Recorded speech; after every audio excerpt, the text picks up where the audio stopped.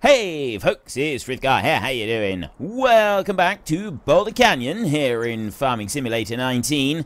Just going to take down a few more trees so that we've got plenty on the ground, and then we can go and load up again, take them off to the sawmill, and hopefully reach our target of $450,000. As soon as we've reached that target, the magical number, we can take a little walk off to the shop and we can go and buy ourselves a brand new tree harvester. Something I'm very much looking forward to. I think it's going to be absolutely spectacular and wonderful and amazing and just quite frankly glorious. And it's going to be awesome. I'm very much looking forward to doing this. Let's get that one there. And there we have it. It has been a long time coming. It's been a very long time coming. Yes, I did get a little sidetracked by going and buying some sheep, but I do feel that was justified because we've already started making money from the sheep, and not only that, they are breeding. So we're getting slowly, we're increasing the number of sheep that we've got here on the farm, and we do need to have sheep in the series. We do have to have a pen of sheep. So I do feel that that was an acceptable slight detour, slight extra expense that we went and made with our money, and I don't regret it. It is something that I don't regret. I do feel that I made the right decision by going and getting those sheep. Now, let's chop that one there, and what have we got left over here, really? I mean, if I come out over this way, so we've got like the hill moving up through there. Just going to take down these two trees here. That little clump of trees, I'm going to leave them where they are. I'll take down these two, and I'm hoping that that will be all of the trees that we need. I'm hoping that that will actually be it. So I'll take that one down, and I'll run over here and chop that one off. There we go. And now run back over here. Strip these down, and then go back and do the same to the other one after I've chopped this one in half, that is. There we go. We go to there and just cut it in half. That's all I need to do is cut it in half. And this should be just enough. We need 450,000. So in order to get 450,000, ideally we want, well, actually we need 448,000 for my target, because I do still want to get the tracks. I mean, technically we don't really need the tracks, but I still want to get them anyway because I think they look glorious. So we're going to want $26,000 to be able to make 450. $24,000 to make the 448 target. So 24,000 we're probably not going to be able to fit in on a single trailer load. So I'm just going to press B to start loading, and we'll start bringing it across here. But I am going to do my absolute bestest to put as many logs onto this trailer as I possibly can, and however many that might be. There we go. Just going to keep going and going and going, and I'm going to pile this one up as high as I possibly can. I would very much like to be able to get the full load on here. Then the next job that we're going to do, the very next thing that we're going to do, I was saying about buying a new tractor as pretty much the next thing we were going to do, but I'm actually thinking I'd like to get the replacement trailer. I'd like to get the other trailer, because I'm pretty sure that one will allow us to put multiple stacks of logs onto one trailer. I'm pretty sure what we'll be able to do is to set it so that we can put a double, like if we start cutting the logs with the new Ponsse Scorpion in 6-meter lengths, we should be able to put 2 stacks of 6-meter logs onto the trailer with the new one. We can't do it with this one because the adjustment doesn't work when you're using a dolly and a tractor. You can only do the adjustment when you've got a truck pulling it and you don't have a dolly underneath it. So we don't really want that. That's not an ideal situation to be in. But if we can change it round so that we've got, now I'm going to go up here. So I'm going up and down the hill to do the loading. I figure that's probably the best way to do it, although that does mean that we're going to struggle to get this load on. There is already quite a lot of timber on here. We're already looking pretty good with this. But yeah, I'm hoping that the other trailer, I haven't had a chance to test it yet, but I am hoping that that one will allow us to adjust the loading position using the... even though we got a tractor and a dolly and we don't have a truck pulling it, I'm hoping that we'll be able to adjust the loading position anyway. There is another way that I'd like to do this, which is more realistic than what we've got right here. And that is, I'd like to use a timber forwarder, like the Ponsse buffalo or something like that, to remove the logs from the logging area, take them to a loading zone, and then from there load them up. And is it gonna... Have we stopped completely? We have. Because I'm trying to go over a tree stump, I think. Let me go round ever so slightly. I'm sure it's because I'm trying to get over... Yeah, it's because I was trying to go over a tree stump. Right, now I'm going to go and... I'm going to go along the top. Because I am determined to have a full load on this trailer. I mean... It's a little bit sort of leaning over a little bit at the moment. We're having a little bit of trouble with it. But yeah, I thought it would be quite cool to have like a loading area for timber and then pull the logs out of... So instead of going around with the trailer like this, we go with a forwarder and we load up the logs onto the forwarder, and then from there we move... like take them to a loading area, and that's what actually happens in big forestry zones, isn't it? You know, they load them all up, and then they move them from the main loading place to they load them from there. They load them onto lorries and then take them away. Right, I'm hoping that that is going to be enough, because I don't think we're going to fit any more on there. So we got that fully laden down. It doesn't look like it's even grabbed all of the top trees, all the branches up there, but I'd say we got a fair heap. And it's this one here. I did actually get it added this time. Ponsse Scorpion right there.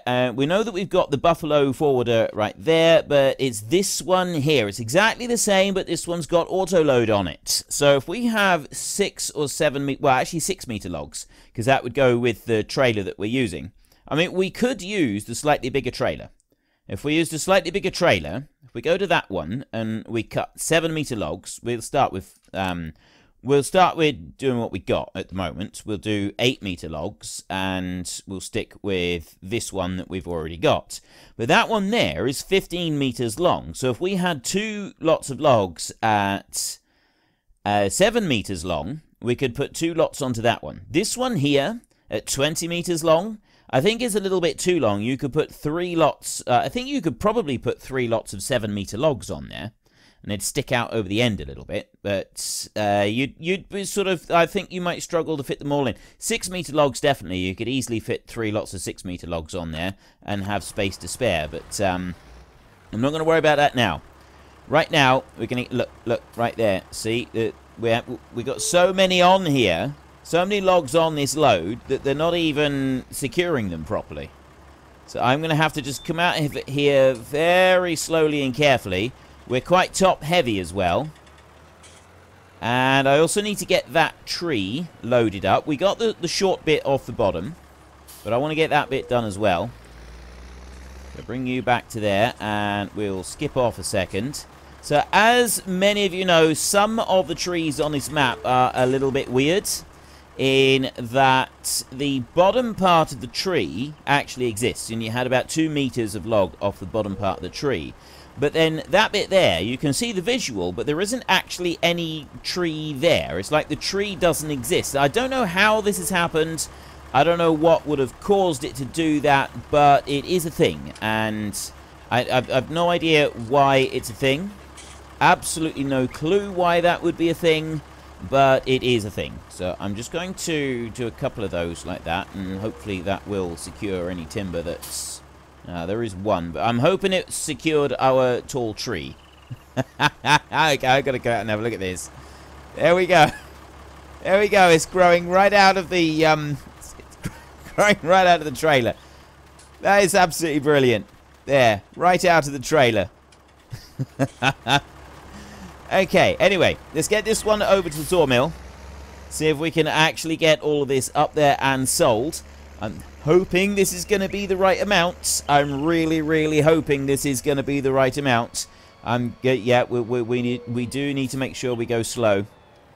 So, I've got ideas of ways I'd like to improve the logging. Now, to start with the logging, we will just stick with 8-meter logs. We'll do 8-meter logs, and we'll come along and load them onto this one and haul them up to the mill. That'll give us, you know, 8 meters. I think it's between 6 and 8 meters is all, you know, you get the right money for it. So it's all good. So then we can make a decision on what trailer we go for and how we go about moving them in the future. And I'm sort of I am liking the idea. I'm definitely going to need a bigger tractor or a truck, but I'm really liking the idea of having the Ponsse Buffalo and having that one, the autoload one, so that we're not there forever trying to load the logs up, because that's just going to take too long. So we will still use autoload. And we autoload onto the Ponsse Buffalo, and then we use that one and move. I got so much, I don't know that we're even going to be able to get up in here this time.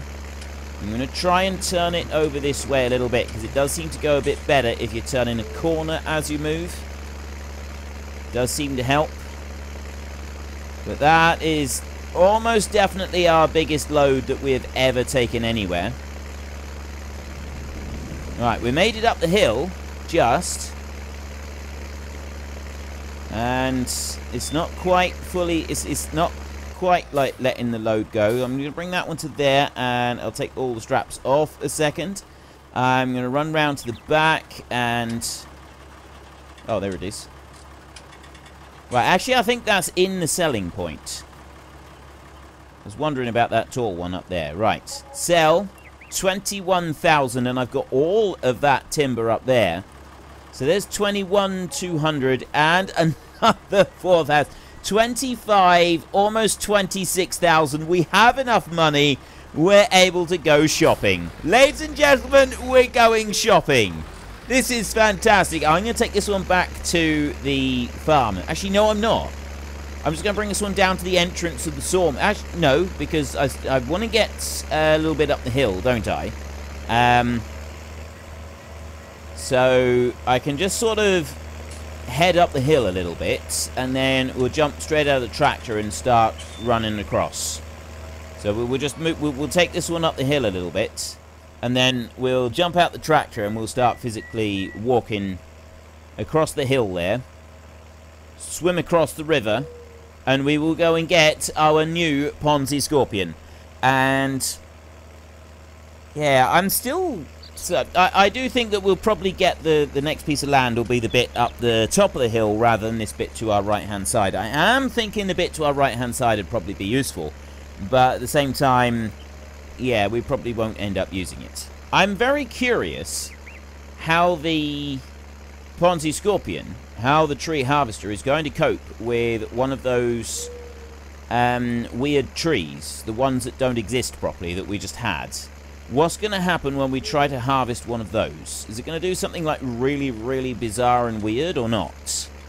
Quite sure about that, but I am looking forward to finding out. Okay, we're going to stop you right there, and we're going to start running. Okay. So, yeah, that bit up there, if we were to have, like, a staging area, we would use the Ponsse Buffalo, the forwarder, and we would carry the timber from wherever we're chopping down the logs, and we would run that up to this area up here. This would be like a perfect staging area up here. And so we could sort of start doing our cutting from this area here. And we would do either 6 or 7 meter logs, depending on what trailer we're using. But we could bring them up here with the Ponsse Buffalo and unload them here. And then when we've got a substantial pile, then we go along with, there's our target over there. when we have a substantial pile, because like working down through here, this would be perfect. You go and cut all these logs down. You'd have to make sure they didn't fall into the river, like roll off down the hill into the river. You'd really not want that to happen. But once you had enough logs there on the hillside, well, you use the buffalo to like get the logs out of there. You'd then... Oh, I want to go up that way. Yeah, it wouldn't make any sense to go working on those steep banks using either a lorry and a trailer or the tractor and trailer, whatever. It wouldn't make sense to go do that. It would make much more sense to instead do it using the buffalo and bring it up to a staging area. And then we could either use the tractor to pull the trailer back through, or better yet is if we could use a truck to do it. Although I'm not sure that a truck is going to be able to easily get up into the sawmill anyway. I think it's going to struggle to get up there. But that's a little bit further down the line, because trucks are quite expensive. You're looking here, the cheapest is that one, the Lizard Warrior at 120,000. We've got some others. I got the Kenworth C500. I got a few different options in that one. Right there, we've got the Max over there, but they're really expensive. So, like these here, these start at 170,000. Day cab hook lift, but that's saying options plus 26,000. Oh, bumper. Extended. That's still saying type 3, type 2, type 1, extended. I haven't got any choice. You've got to have the bumpers. Exhaust type 1s, covered guards. Yeah, they, a rack, a headache, a toolbox, a logger. Right. Right, but anyway, yeah, so we've got various different types of truck that we could go for. We could go for a big long one like this, or we could go for sleeper cab, triple axle, double axle, and so on. You get the idea. But the Mac day cab, the Mac sleeper over here, these are quite big, but not very powerful. Only 325 horsepower. That one goes up to 500 horsepower. That's as big as it gets. 500 horsepower is the biggest, and you got that. I mean, it looks pretty cool. Don't get me wrong. It does look pretty cool. But that's 330,000, and we don't really want that. So, we're not going to be spending that kind of money on anything right now. But let's stop messing around. Let's go in here, and this is what we're after. Ponsse, Scorpion King, right there. I would like those. And then I'm going to have a look, and we're going to see which ones that we want to go for. Now, I prefer these, but these are for very soft ground. So we're not going to use the Kovacs this time. We're going to go through with the Baltic ones, I think would be pretty good.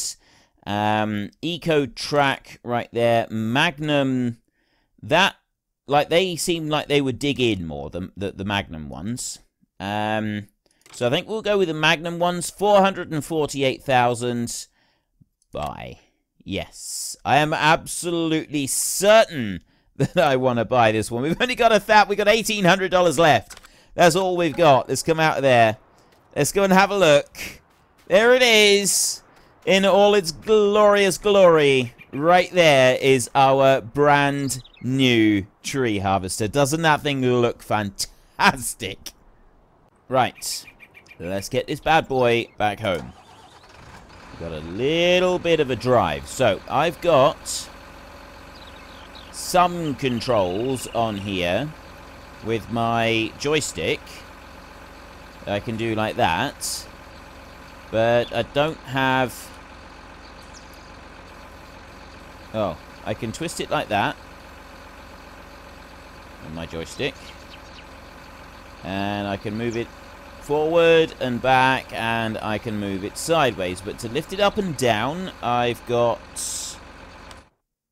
Actually, I don't know what I got, because I don't use the keyboard and steering wheel and stuff for it.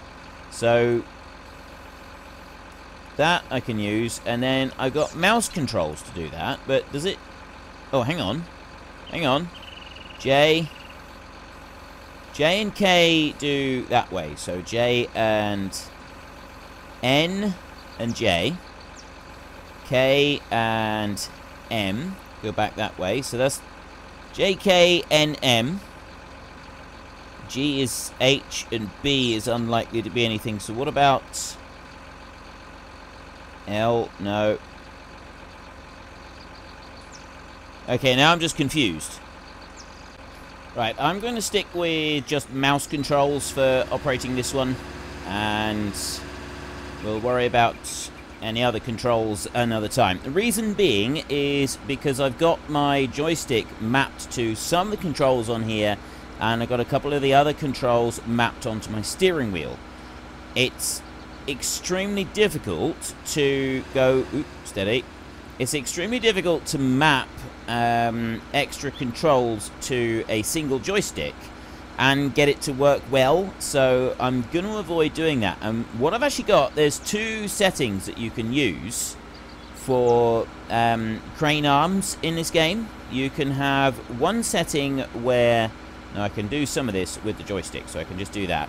One setting where it does that, I'm just literally pulling forward and back with the joystick, and it's actually moving everything forward and back, and it's keeping it at exactly the same level. So you can use that sort of setting, or you can use a setting which is what excavators normally have. Now, I used to use it with the excavator setting, but I've actually found this other setting to be a little bit easier to use. And so I'll see how I get on with it using just the mouse and keyboard, whether I want to change back over to sort of the regular excavator type settings. But we'll worry about that once we get back over to the farm. We should have just enough time today to get back over there and start this bad boy up and start doing a few trees. We'll bring that one up like that, and we'll change the length as we go along. So we're going to start off doing 8-meter lengths. Not going to do the 6-meter lengths until we've got something different with a trailer. Either we go and get a different trailer and we try it out like that, or we will either a different trailer, or we get a truck and we just put it onto the trailer that we've got, and we stick with the trailer that we've got and we put a truck to go with it.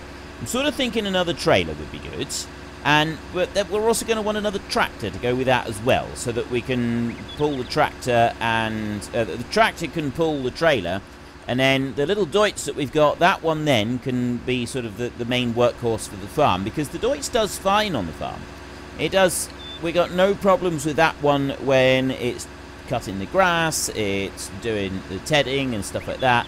It works absolutely fine with that. What we do struggle with is pulling the full loads of timber. So if we've got a bigger, more powerful tractor, that would be better to go on to the trailer, and then we can leave the tractor to concentrate on the smaller stuff. So I'm sort of thinking that tractor would be our next purchase.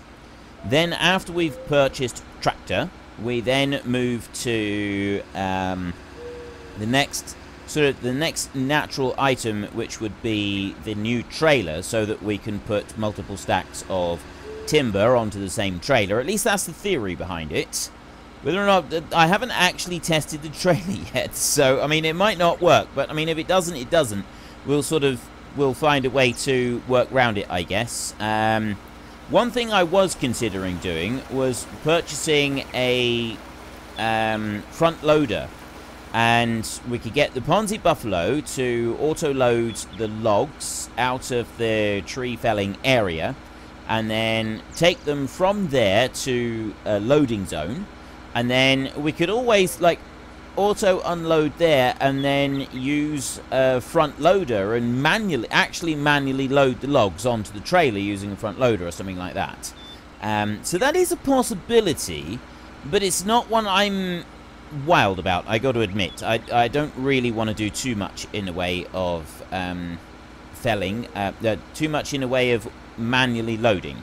Those of you who do watch the time-lapse series, you'll know that we are now on a map that has an awful lot of trees. There are a huge number of trees on the new map, and that means I'm going to be doing a lot of forestry on the new map. Yeah, I think we will stick with mouse controls for this. So we'll go there. Oh, I've already started up. So we'll bring that one into there. I'm usually fairly good with mouse controls. We'll see.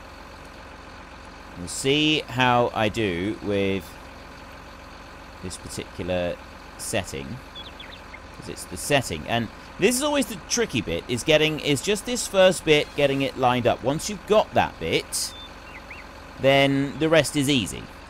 Alright, once you've actually got the tree secured by it, the Ponsse Scorpion, the rest is very, very simple. You just do that. You just press X on the keyboard, just like that, and there you've got a neat and tidy pile of logs. And that's another thing that I genuinely love about this machine. You don't leave the logs in long lines like we have been doing. No, no, no. No, with this one, we don't do that at all. So I'll bring that one back into there. Yeah, I'm wondering if I should set it to more what I'm used to. At least with using the mouse. I think I can get used to this. I do think I can get used to this. And there we go. So, it might not, you know, I don't know how much time we're going to save doing this. Because, you know, we were getting used to using the chainsaw. So I was doing alright with the chainsaw. However, it's definitely, once you've got the thing secured, it's definitely going to give you a better cut.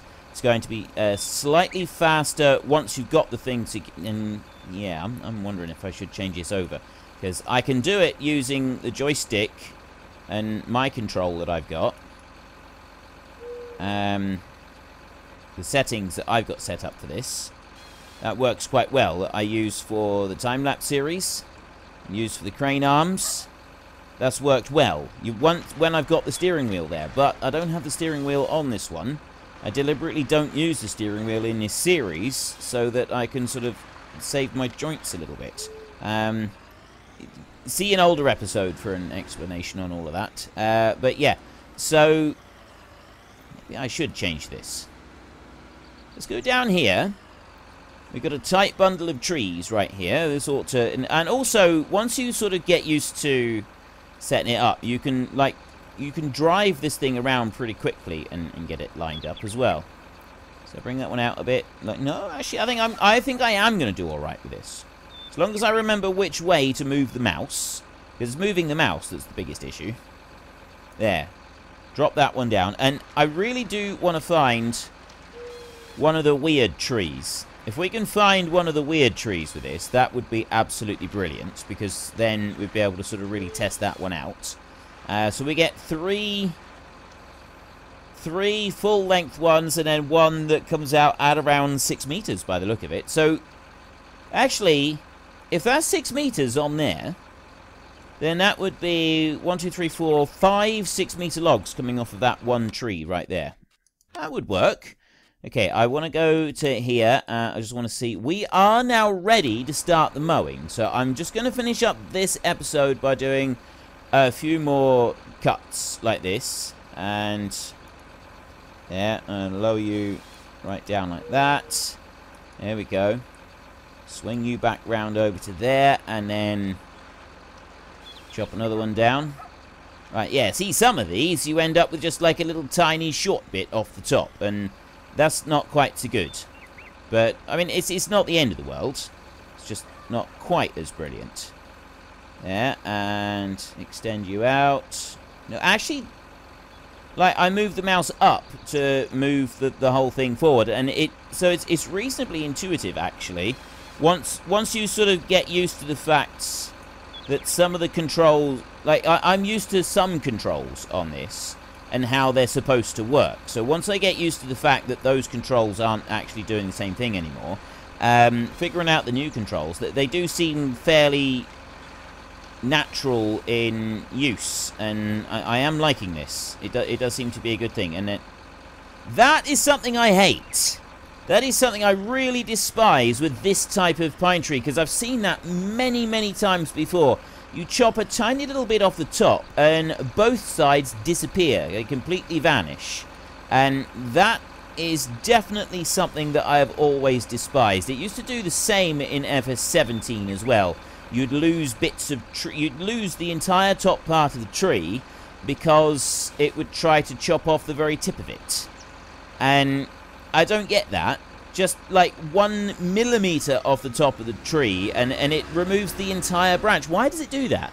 What is it about the very tip of the branch that it doesn't like? The game does not seem to like it. There's something going on. It's not mods. It's definitely not a mod that does it, because I've had it happen without any mods present at all.